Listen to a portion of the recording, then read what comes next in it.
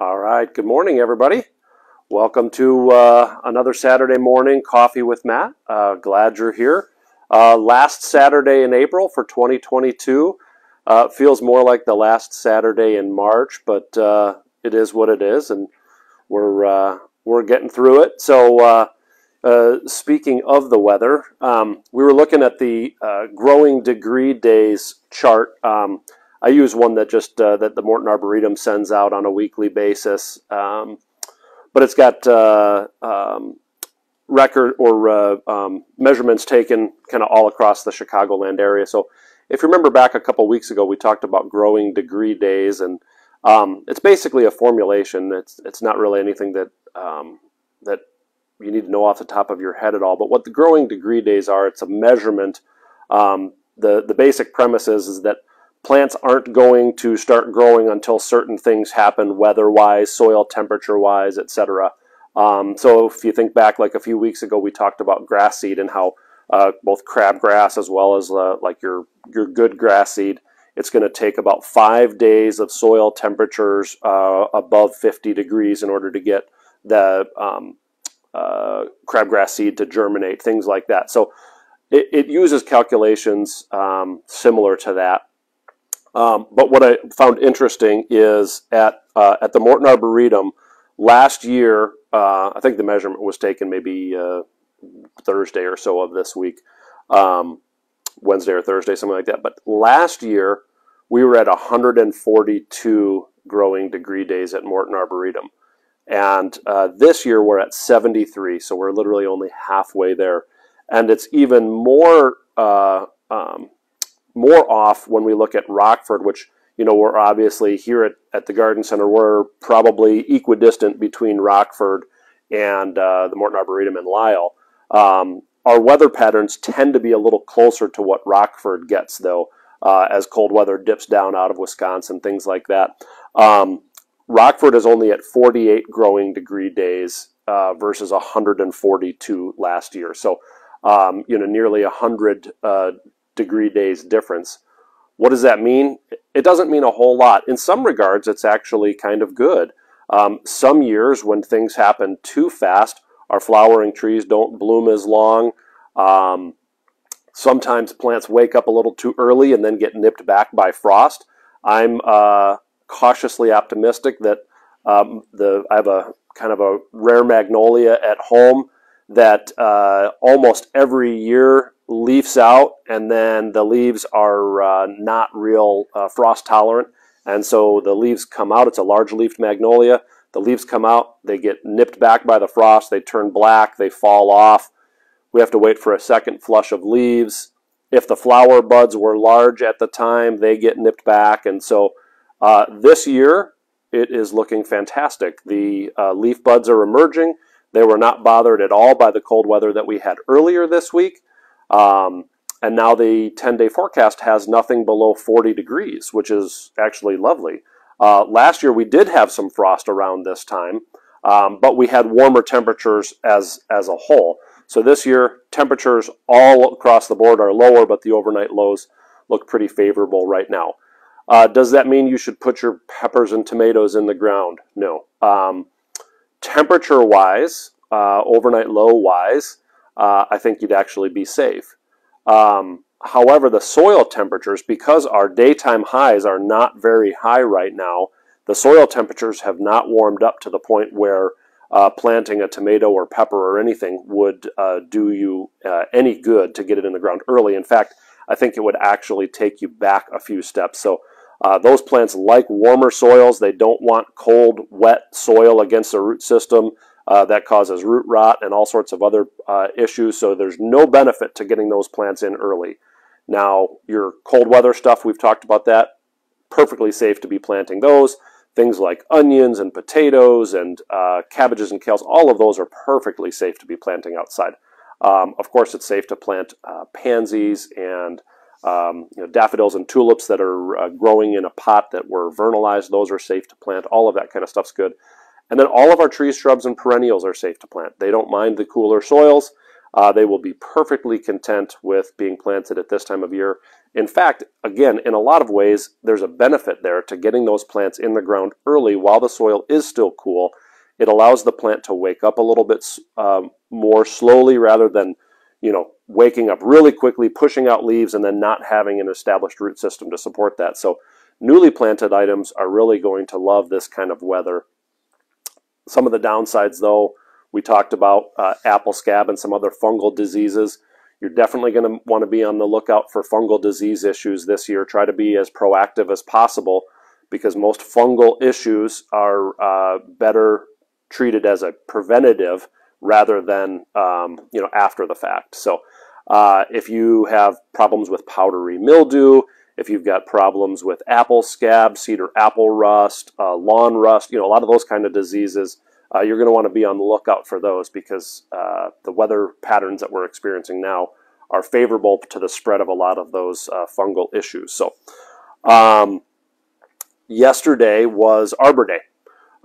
Actually, it was the 150th anniversary of Arbor Day, so that's pretty cool. It's our favorite holiday here for good reason, obviously. I was doing a little bit of calculation and trying to figure up approximately how many trees we've grown and planted in the Northern Illinois area here since we've been in business. So some of you are new to us. Wasco Nursery was founded in 1925. Started about a mile from its current location. A farmer by the name of Lynn Jay started the business, and he was growing trees for a windbreak for his own property. This was obviously very, very rural at the time. And he was growing some trees for a windbreak, and some of his farmer friends said, hey, we'd like to have some trees for a windbreak on our property too.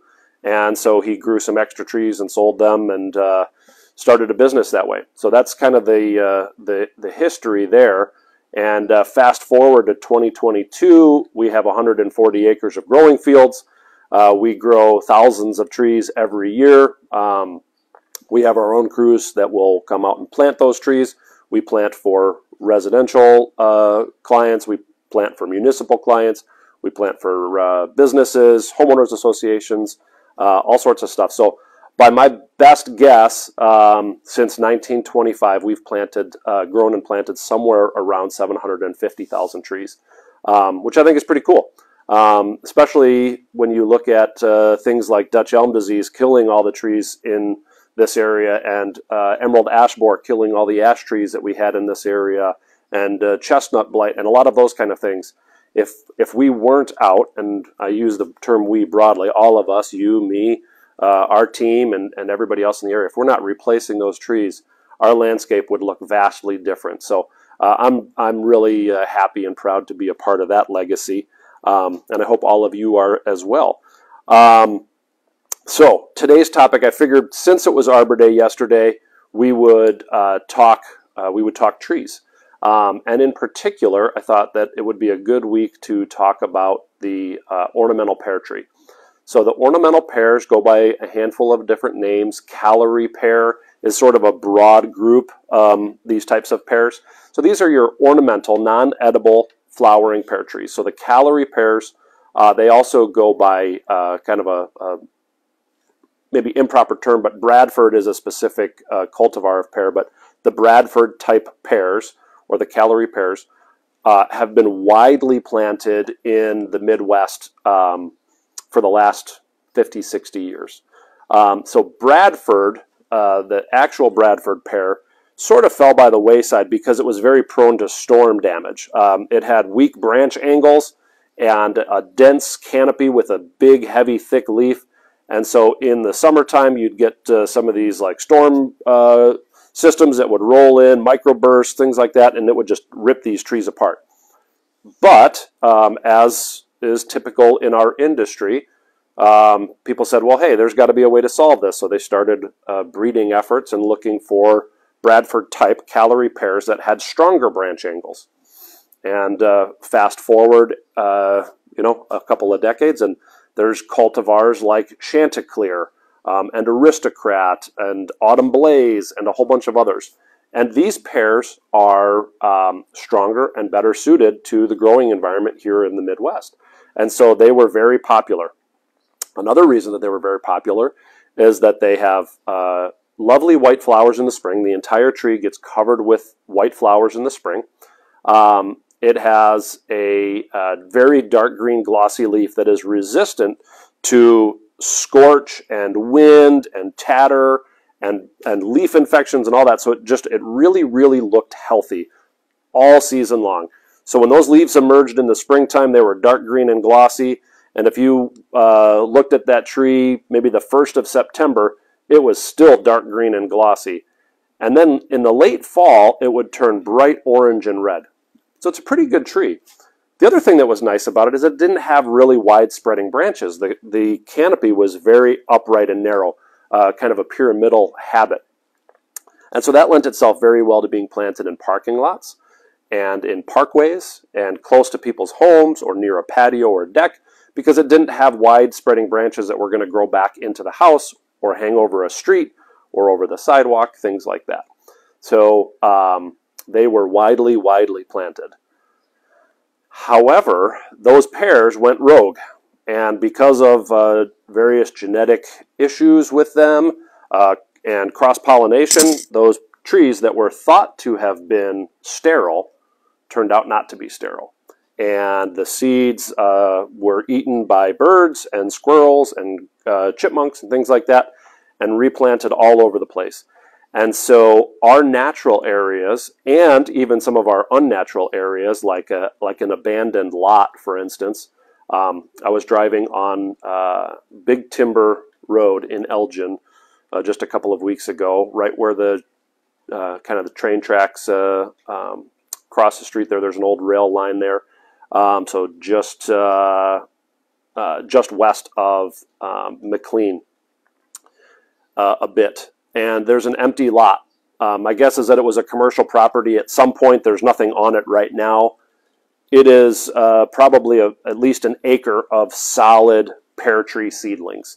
So the birds have dropped it in there. They have grown and grown and grown and grown, and now it's just literally a field of pear trees. And you say, well, you know, on an empty lot, at least there's something there, and, you know, probably not wrong about that.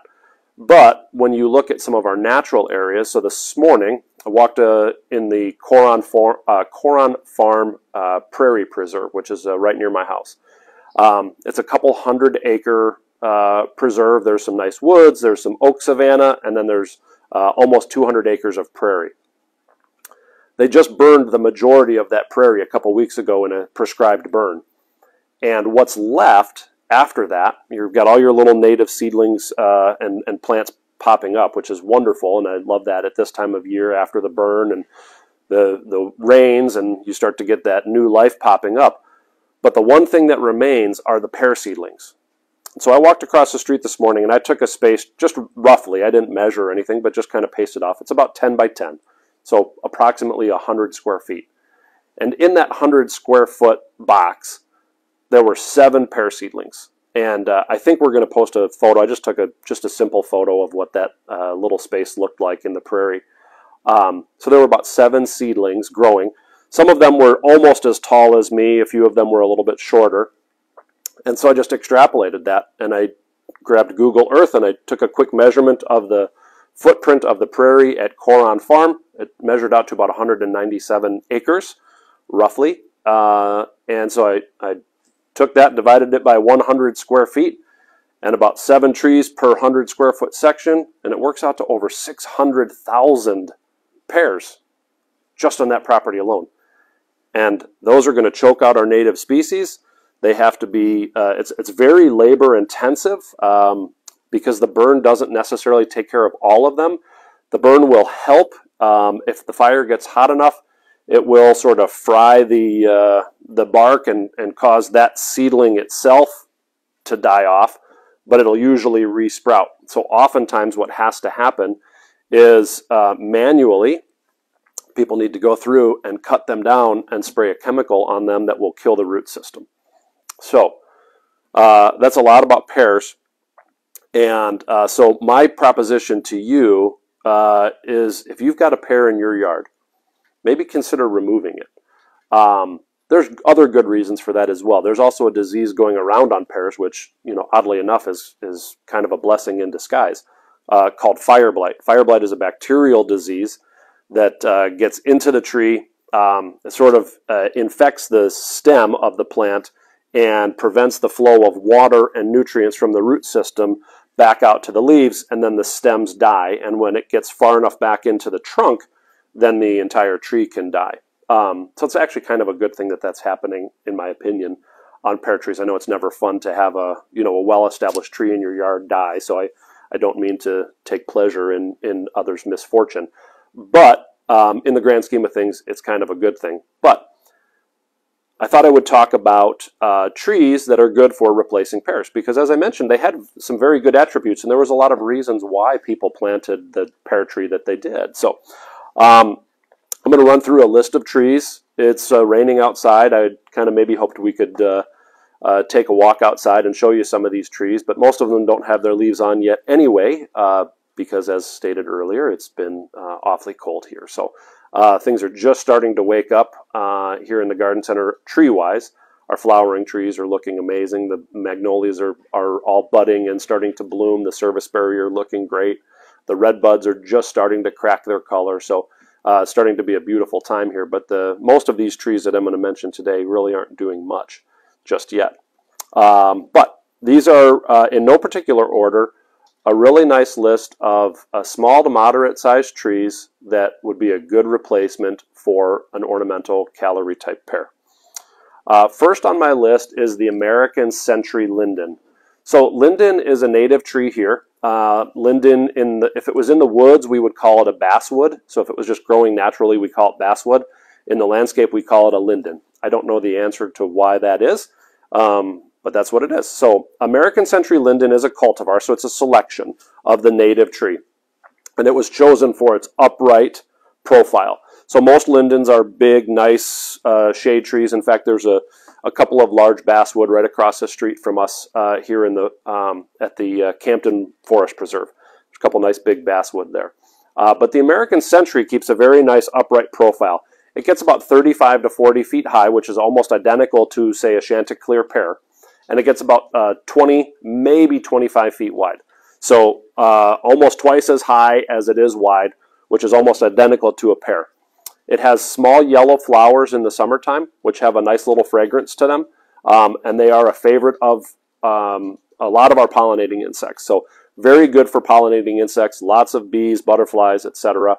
The other nice thing about American Century Linden is that it is mostly resistant to Japanese beetles.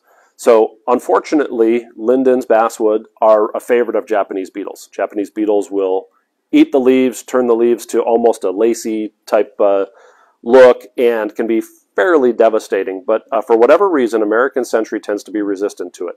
So we have a beautiful one planted here at the garden center. We've never sprayed it. You might have a leaf or two or three that have a little minor munching on it, but for whatever reason, the Japanese beetles have come in. They, I guess, taste it, like, nah, they move on for whatever reason. So really a very nice tree for a parkway. It's a nice tree for the corner of your home. It's a nice tree if you want some shade near your deck or patio, but don't want something to grow back into the house. Really good tree for a situation like that. It also turns a nice golden color in the fall. So summer flowers, nice shape, hardy, disease resistant, really a good all-around tree. Next on my list is a serviceberry called Spring Flurry. So many of you might be familiar with serviceberry as a multi-stemmed, ornamental, large shrub, small tree. And it typically is that. But there's a variety called Spring Flurry that is commonly grown as a single stem tree. It exhibits all the same characteristics as the normal serviceberry, which is white flowers. And they're just starting to, they're not quite even coloring yet. The flower buds are certainly present, but they haven't fully popped open, so they're kind of a tan or off-white color right now, and then they're going to open to a really pretty white flower. The white flowers will be followed by an edible fruit. It's a small red turning to blackish or bluish berry, which has a very nice flavor to it. It I would say it tastes similar to a blueberry, not quite as sweet as a blueberry, but they're edible for people. They're edible for the birds. The birds absolutely love them, particularly the cedar waxwings, but many of the birds love them. And then it gets a really nice fall color. So orange and red in the fall. So white spring flowers, edible fruit in the summer, orange-red fall color. Really a very cool tree. Another interesting thing about serviceberry is the name. Serviceberry or Juneberry. So Juneberry refers to the fact that the fruit typically ripens in June. But serviceberry, the word service, comes from the fact that in the olden days, when someone would pass away in the middle of winter, they would not be able to bury the dead because the ground was frozen. And when the serviceberry started blooming, the ground was thawed out. And that was when they could have the funeral service, thus the name serviceberry. So kind of a cool thing there. Another nice tree for a replacement for a pear would be a crabapple. There's a few crabapples that have been bred for an upright profile, again, similar to pears. There's been kind of an increased breeding effort in the last, I would say, 20 years to have smaller, more narrow trees. That way we can put more trees on, urban and suburban lots. We also have, there's been I guess a trend towards putting larger houses on smaller lots instead of smaller houses on larger lots, which was the trend, 30, 40 years ago. So some of these narrow trees are going to fit very well into the urban and suburban environment. Ivory spear and ruby spear crabapple are two of them. They're just very nice, upright shaped crabapples. So instead of having wide spreading branches, they've got a very upright branch angle, so it keeps a really nice upright profile. They get about 20 feet tall. Ivory spear, as the name suggests, is kind of a white flowering. Ruby spear is kind of more of a pinky red flowering crabapple. They both have a small persistent fruit. In crabapples, we use the word persistent to mean that the fruit does not fall off in the fall. So the old-fashioned varieties, the fruit would fall off in the fall. You'd have these mushy, rotten crabapples laying in the yard. It would attract bees and wasps and things like that. That is not true of the newer varieties of crabapple that have persistent fruit. So that persistent fruit will remain all winter. The birds will munch on it when it softens up in the late winter or early spring. So good source of food for the birds and just a really pretty tree all the way around. Along with the breeding efforts in the crabapples, there's been a lot of both maples and oaks that have been bred for a more upright profile. Of course, maples and oaks are great native trees. They're hardy, they're disease resistant, they provide all sorts of benefits to the insect population. They're pretty to look at, but they can be very large trees, obviously. So there's been some hybrid oaks that have come around in the last 20 years that are really well suited to the suburban environment. There's a handful of them. Crimson Spire, Street Spire, and Regal Prince are probably three of the more well-known varieties. All of these are, they're all hybrid crosses.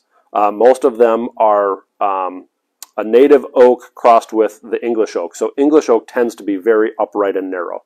And so in order to get that upright profile, they crossed the native oaks with that upright variety of English oak, and you kind of get the best of both worlds. So you get, like in the case of Crimson Spire, you get a bright red fall color, upright profile, strong branch angle.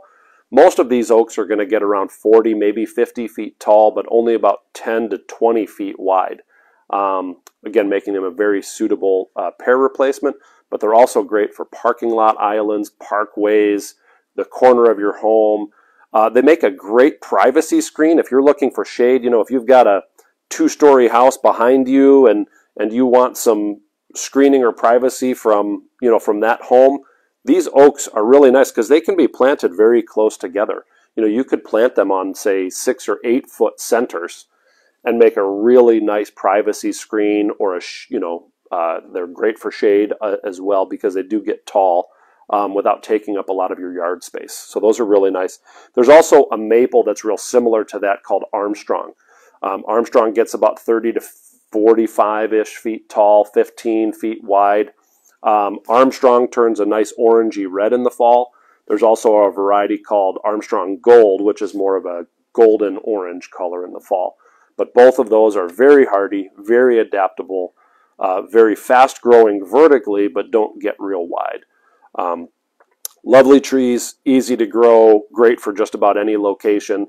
Armstrong maple is nice because you can plant it in a little bit lower, wetter corner of the yard. You can plant it in a high, dry spot. They're really versatile trees, so you could put that just about anywhere.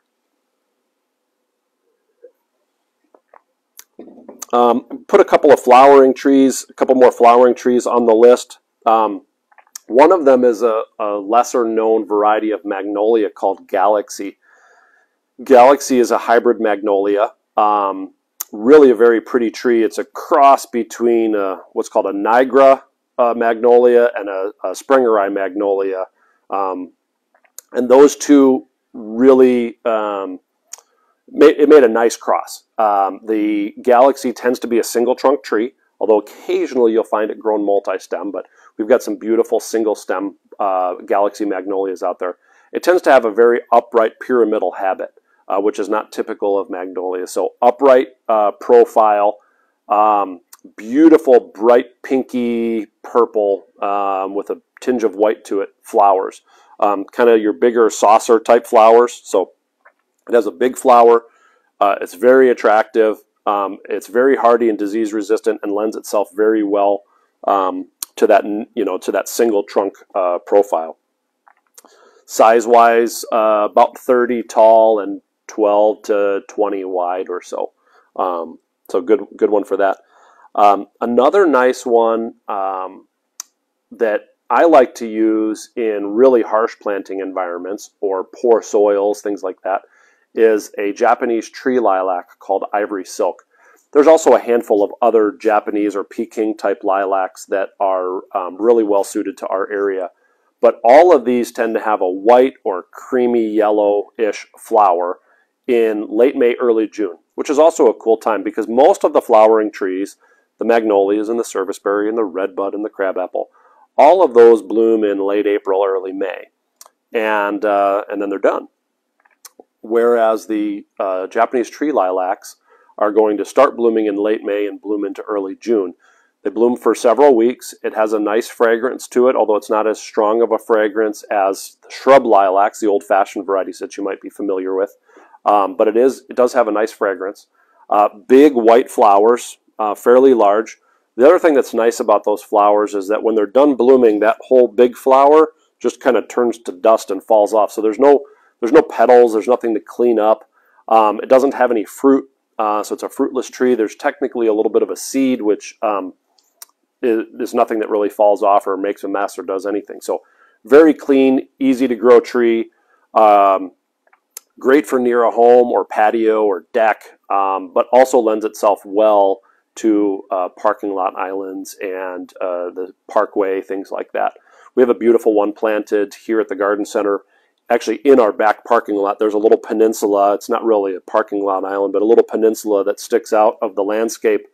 And we have it right in the center of that peninsula. Beautiful tree. That's a multi-stemmed one. We also grow them in a single trunk form, which would be a good pair replacement. Another one that's kind of, I guess, a little off the beaten track is a variety of dawn redwood called Gold Rush. So we have a beautiful dawn redwood planted here at the garden center. We do not have a Gold Rush planted. But Gold Rush keeps a very pyramidal form and has a golden or chartreuse colored foliage during the summertime. So dawn redwood's kind of a cool tree. 60 to 100 years ago or so, we knew of dawn redwood, but we thought, or in science, horticulture, whatever, we thought that they were extinct. We knew about them because of the fossil record, but we had never seen them. Then in the 1950s, I guess it was, some explorers in the mountain regions of China rediscovered the dawn redwood. And then you fast forward, whatever, 70-something years later, now we have it available to us in the trade again. Beautiful tree. Dawn redwood is what's called a deciduous conifer. So that means it's a cone-bearing plant like a spruce or a pine, but it's deciduous. Its needles or leaves fall off in the fall, like our maples and oaks and ash and things like that. So it's a deciduous conifer. It has a really pretty shaggy bark and a nice green soft needle, which turns kind of a pinkish or a rust color in the fall. But it gets quite large. But the the Gold Rush variety with its chartreuse colored foliage has a really nice pyramidal habit. We have one at home planted actually relatively close to the driveway. I would say it's about 6 feet ish off the driveway. It's probably 20 feet tall at this point and maybe 6 feet wide. So very, very upright and narrow. Really a pretty tree. The coloring on it is fantastic. The texture is really cool, and the bark is quite nice. Another good replacement if you're looking for a large tree, so I had mentioned various cultivars of the pear like Aristocrat and some of those. Aristocrat was a very large pear tree, 40 to 50 tall, 30 to 40 wide, so it wasn't as upright as the Chanticleer and some of those varieties. So if you're looking for a suitable replacement for one of those, I would suggest maybe the native Northern Catalpa. So the Northern Catalpa is a very large native tree with huge heart-shaped leaves, so really pretty heart-shaped leaves. And in the early summertime, you're going to see these white, almost orchid-like clusters of white flowers. They're actually very, very delicate looking and unique. Again, real similar to almost like an orchid, but in a cluster. And they're native, they're hardy, they're very fast growing, they're very disease and insect resistant. They are a large tree, 50 to 70 feet tall, 30 to 40-ish wide. So pretty big tree, but a really good replacement. And the last one that I had on my list is a tree called the tulip tree. It's one of my favorites. We have a lovely one. Actually, we have two of them, I guess, planted here at the garden center. One near the office, one a little bit further away. Both of them are wonderful specimens. In its youth, it keeps a very upright profile. So the profile is kind of an upright oval, slightly pyramidal habit. It's going to get, in the landscape, it's going to get about 40 to 50 feet tall. In the wild, they can get as big as 200 plus. The reason that I mention that is sometimes I recommend a tulip tree to people, or they hear about it and then they look it up online and it says that the tree is going to get 200 plus feet tall and they're scared off by that. That will never happen in a residential landscape situation. You're never going to see a tree, especially a tulip tree, get 200 feet tall in a suburban lot. Even in a maybe in a semi-rural situation, you're not going to see them get that tall. The overall size in the landscape, I would say 40 to 50 tall, 20, 25, maybe 30 wide after a really, really long time. But that's the other thing that you want to keep in mind is, you know, the average lifespan of a tree in the landscape is typically going to be half-ish of what it is in the wild. So, and then along with that comes half the size typically. So our homes, we have lawn, which is not a natural thing. We have people and lawn equipment and all sorts of other stuff compacting the soil on a regular basis underneath our trees. That's not something that happens in the wild. We tend to have singular or individual trees rather than trees in clusters like you might find in the woods. All of those things, along with many other, tend to mean that the tree really just isn't going to thrive quite the way that it would in its native habitat. The other thing is that our soils tend to have been scraped off when the homes were built, and we're lacking bacteria, which you've heard me talk about a lot. Whenever we plant a tree, so whenever our crews are out planting a tree, we are adding beneficial bacteria and mycorrhizal fungi to the soil in hopes of rebuilding that population. It's not a perfect thing, but it is a really good way of trying to introduce that biology back into the soil. I do it at home with my vegetable garden. I do it with flowers and perennials that I plant, and I certainly do it with all the trees that I plant in the ground as well. So it's These bacteria and fungi will do various things. One of them, though, is it sort of forms a symbiotic relationship with the root system and helps the root system kind of fan out and find water and nutrients. So it's really a beneficial thing. And if we walked across the street into the forest preserve and pulled up a handful of soil and, you know, threw it under the microscope or whatever, we would see that the soil is teeming with life. But when you go in your yard and you cut out a piece of grass and you grab a piece of that soil, there's not going to be a lot of life left in that soil. And that's one of the reasons why these trees aren't going to get quite as large as they would in the wild.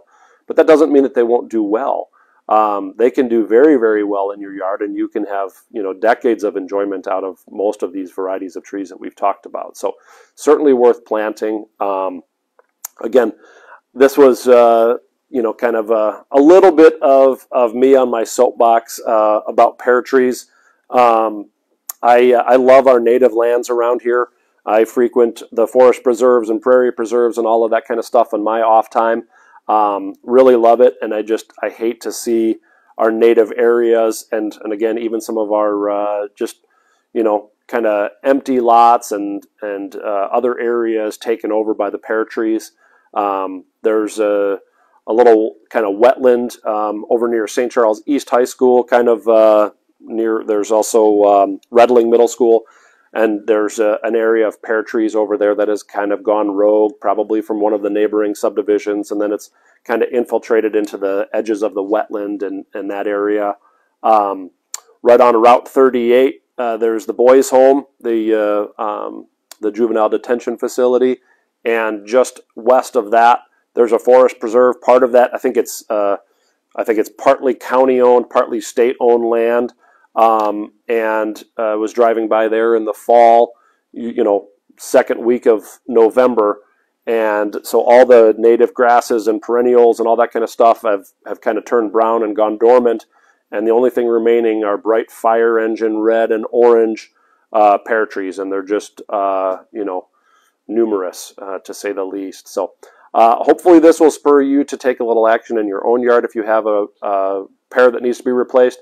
But of course, these are just wonderful tree suggestions. They don't need to replace a pear. Of course, they're wonderful trees if you're just looking for something that is fitting for a suburban or urban yard, isn't going to take up a ton of room, but is going to give you some really cool features, whether it be flowers, fall color, interesting bark, all of that kind of stuff. So there's certainly lots of other options. These were just a handful that I came up with that would be suitable replacements. So I hope that that helps. I hope that you have a wonderful weekend of maybe working in the yard. We got a little rain here and there today. It doesn't look like it's going to be maybe as strong or as frequent as originally predicted, so maybe we'll get a chance to get outside and get a little work done, or maybe visit one of these natural lands that I've been talking about. So until next time, have a wonderful day and hope you get outside.